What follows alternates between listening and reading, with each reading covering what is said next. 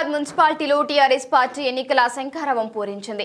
20వ ward TRS అభ్యర్థి కత్తుల ఏలేందర్ సుమారు 300 మంది కార్యకర్తలతో పత్తిపాకలో ఇంటింటి ప్రచారం చేస్తూ కారు గుర్తుకు ఓటు వేసి గెలిపించాలని ప్రజలను విజ్ఞప్తి చేశారు.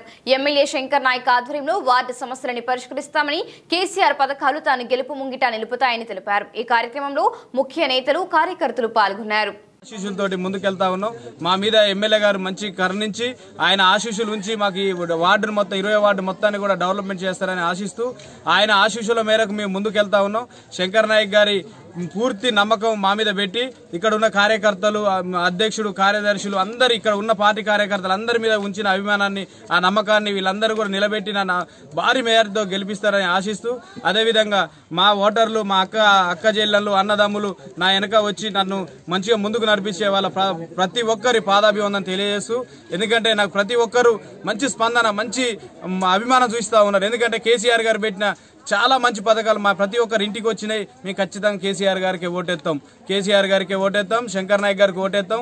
మేము శంకర్ నాయక్ గారికి చేయకపోయినా, కేసీఆర్ గారికి చేయకపోయినా, మేము ఎవరిని అడగకపోయినా, మాకు మేము ఎవరి అడగని పనులు కూడా మాకు కేసీఆర్, శంకర్ నాయక్ గారు చేసిరని వాళ్ళ మీద ఉన్న నమ్మకాన్ని ఉమ్ము చేయకుండా మాకు ఓటేసి గెలిపిస్తారని ఆశిస్తూ, వాళ్ళు చేసిన అభివృద్ధి ఈరోజు మమ్మల్ని గెలిపిస్తూ ఉంది. శంకర్ నాయక్ గారు 360 రోజులు ప్రజల మధ్యలో ఉండి అన్న అంటే నేనున్నా అని చేసే ఆయన పనులే, ఆయన నమ్మకమే మమ్మల్ని గెలిపిస్తా ఉందని ఆశిస్తున్నాం.